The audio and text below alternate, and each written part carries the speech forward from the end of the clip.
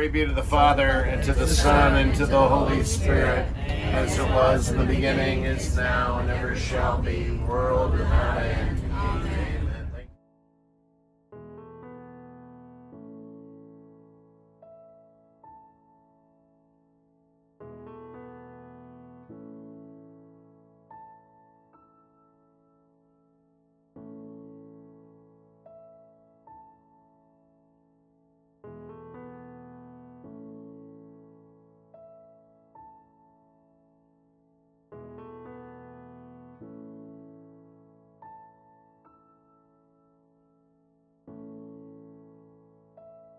But you can taste it, and it has got some, according to many people, healing powers. It's rich with minerals. It smells like an old egg. So it's, and the altar where Bishop was martyred, and on the steps there are the remains of his blood in there.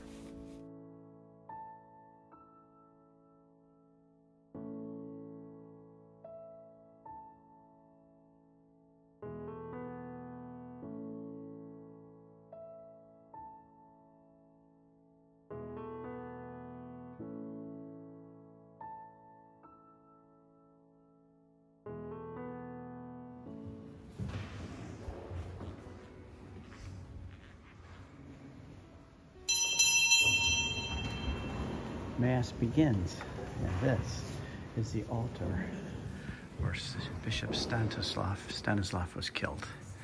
Right here's where he was murdered.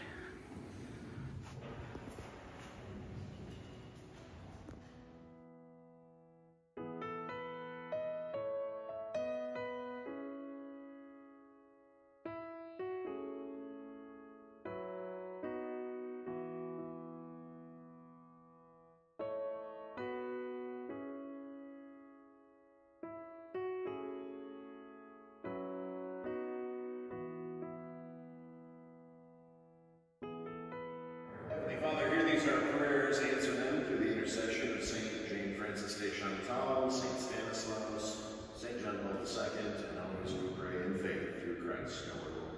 Amen. May we see.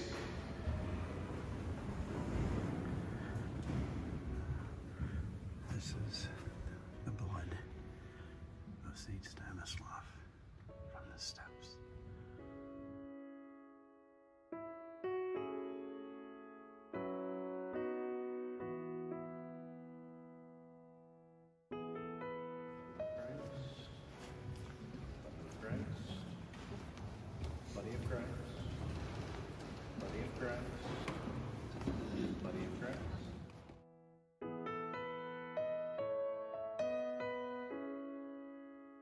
Saturday morning, Dzień dobry Ken, Dzień dobry Jay, enjoying Poland. God bless.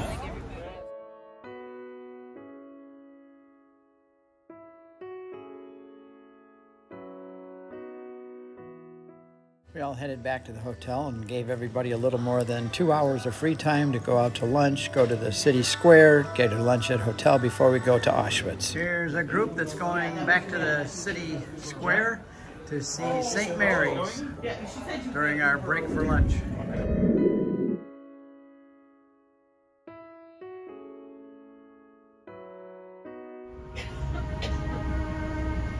We're watching a movie about Auschwitz on our way to see Auschwitz.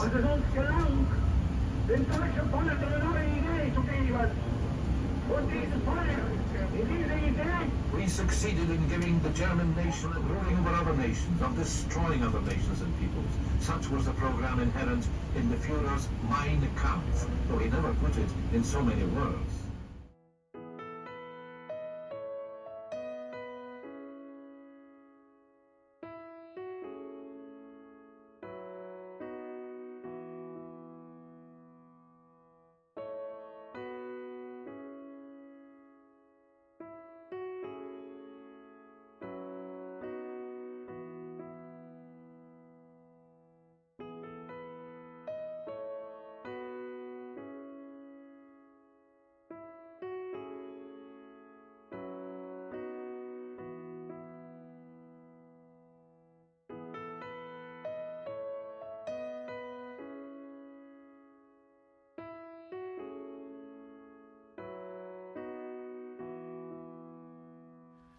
This is the infamous gate that says work makes you free that we're entering in now.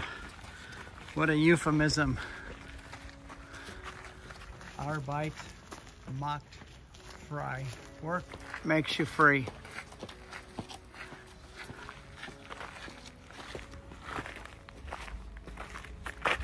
And once you're in,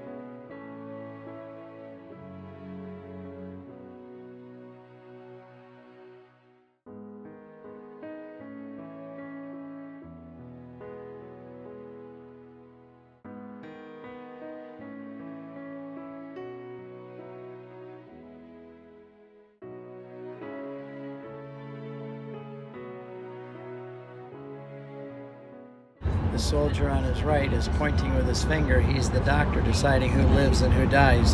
You can see here the shadow of the finger pointing, making decisions on people's lives instantaneously. After they were unloaded from the trains, they were marched down, taken underground here to the gas chambers. That's where they were killed. Then the bodies were brought up and stacked, and then they were put in the ovens to be cremated. They could kill 1,000 people at a time and then take them right from the gas chambers up to the crematorium. These are the original Zyklon B gas canisters, prosthetics, confiscated from the victims of the Nazis. This is just a fraction. Piles of shoes.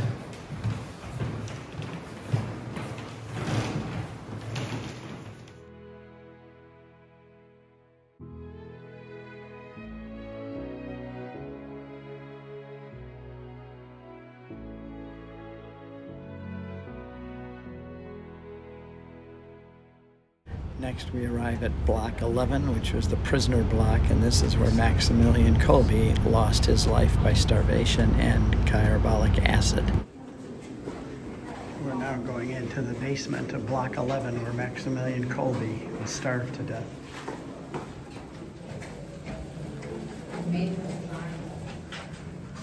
We're now in the basement.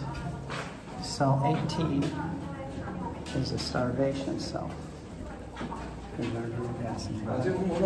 Here's cell number 18, where Maximilian Kolbe died of starvation.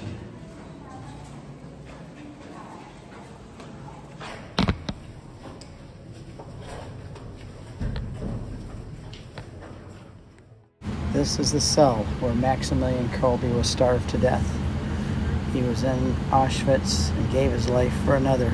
Here he steps forward to take the place of another man, and they put him in the starvation cell for 2 weeks, and he survived, so they gave him a shot of carbolic acid to finish him off. Here's the shrine to his heroism, and John Paul II coming to venerate him and the cell.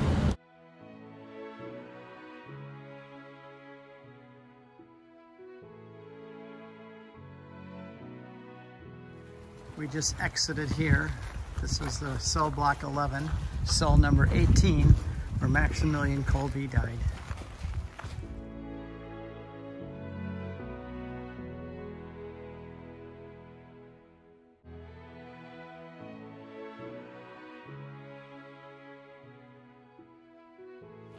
This is the firing squad. Over 5,000 people died there, execution by firing rifles.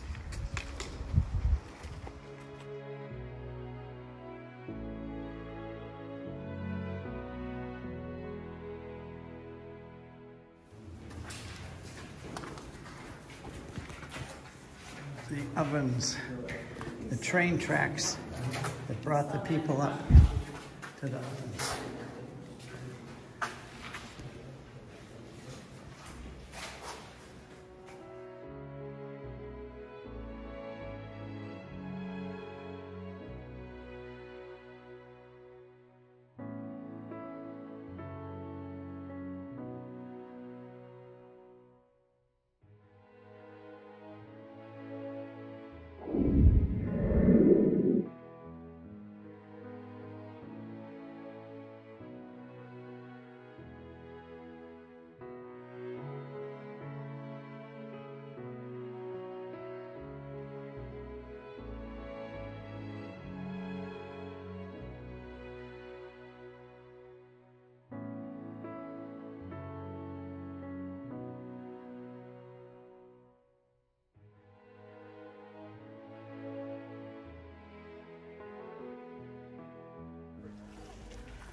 In all other places where we can see now the brick chimneys, there were over 200 wooden barracks. Look at the barracks. In the middle of the camp. Look at the barracks. It goes on and on, all the way down there. That way, all the way past. That was just the entrance right there. It goes on that far beyond again. Look at all the more. This was massive. This place was, soon after the liberation, was plundered by the Soviet army. The local people started to do very quickly such thing as well. And over 100 barracks were dismantled on the demand of the Polish authorities, and they were moved to the army. 90,000 people lived in this camp, surrounded by barbed wire fence. Almost 100,000. There is where they came in, and they were unloaded off the trains. The crematorium were down in the forest over there. Very few people realize now. Steve Ray here. We're at Auschwitz-Birkenau. We just took a tour of Auschwitz. We're now in the Birkenau camp, which was much bigger. From here to the other side is 6/10 of a mile both ways. Unbelievable. At one time, 90,000 people lived here under excruciatingly terrible conditions. Our group here is now seeing all of this and viewing it, and our guides are telling us about it. Here's the entrance where the train brought the people in and took them down and disembarked off the train down that way, and they were sent either to labor or to be killed and burned in the ovens. So here we are at Auschwitz-Birkenau. If we forget our history, we're doomed to repeat it.